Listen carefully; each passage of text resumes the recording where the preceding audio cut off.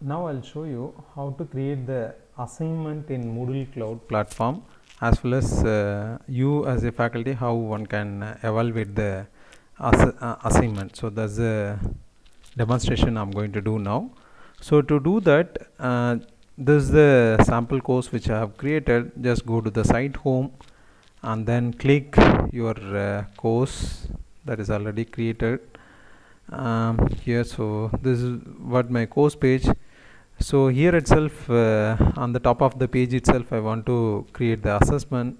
So you just turn editing on and then add an activity or resource. Here the first option is assignment. Choose that and then click add. So I'm just naming this assignment as 1. So here you can ask the assignment question. Suppose if you want to share any of the files to your students related to the assignment, you can post all those files here. I'm just asking a question. Explain the role of theory in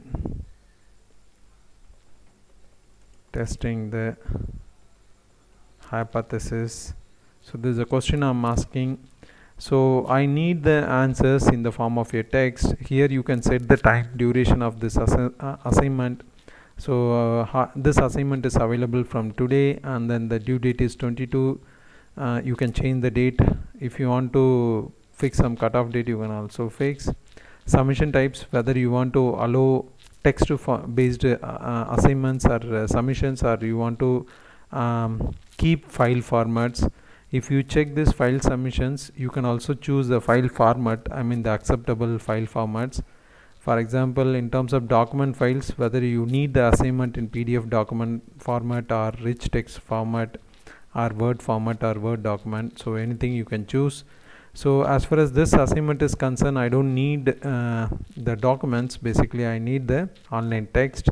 So even you can set the word limit also. So I'm setting word limit as 300 words. So within 300 words only they have to write their answers.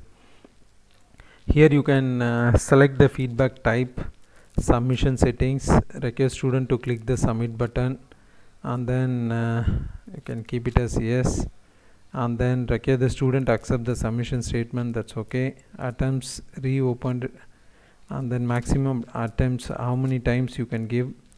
Group submission settings, and then notifications, grade, how many marks you want to assign. So I'm assigning 10 marks for this question or assignment. Grade to pass, you can fix 5 as a grade to pass. If you consider this as a ungraded assignment, even you can fix 0 as a maximum grade. Anything is possible. And then common module settings. So there's all the couple of options you can explore, and then click save and return to course. Now the assignment is created. Now I'll show you how it will look like from the student window. So I'm just visiting the student page. So this is one of the student enrolled into this course. So go to site home, click the respective course. So here the student will be able to see the assignment. So as a student I'm clicking this, and here you will be able to see the assignment question. Explain the role of theory in testing the hypothesis. Submission status, no attempt, not graded, Friday, and then 6 days 7 hours has left. So now I'm going to submit the assignment here. So you can type some text here. Theory will explain the theory is used to justify the cause and effect relationship among the variables. So theory is highly used wherever the researchers are testing the hypothesis, something like that you can write. So up to 300 words you can write it. Now click save changes. As a student I just submitted this. Finally if you are satisfied with the assignment, you can click submit, continue. Now this will be submitted for grading. So totally I have written 25 words. Now I'll go to the faculty window. So if you want to grade the assignment, just click assignment. Here there are totally 5 students were enrolled into this course, and submitted is 1, needs grading 1. So view all submissions.